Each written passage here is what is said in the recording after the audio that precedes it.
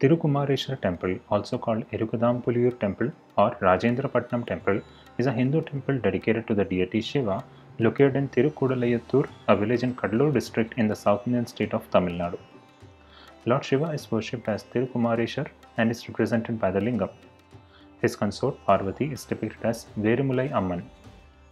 The presiding deity is revered in the 7th century Tamil Shaiva canonical work the Thevaram, written by Tamil saint poets known as the Nayanars and classified as Padal Petrasthala. The legend is that once Lord Shiva was teaching the meaning of Vedas and Agamas to goddess Parvati in Mount Kailash. Since she failed to listen attentively, Lord Shiva cursed her to be born in Bharatavar or fisherman community. Angered by this, Lord Murugan threw the Vedas in the sea. Lord Shiva cursed him to be born as a mute child in the traders community.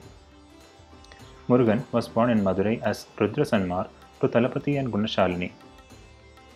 Since he could not speak, he started visiting many Shiva shrines to seek relief and gain the gift of speech.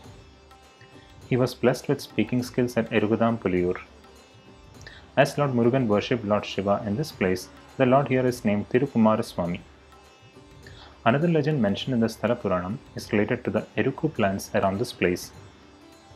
After knowing about the greatness of the Lord of this temple, some of the sages and devas in the celestial world came to this place in the form of birds and trees and worshipped the Lord here. However, they were troubled by the woodcutters and hunters and they complained to Lord Shiva. Then they heard a divine voice directing them to become Erukku plants because these plants are not useful to anybody and hence there will be no danger to them. I hope you liked this video. I'll be making a new video on another temple next time. Thank you.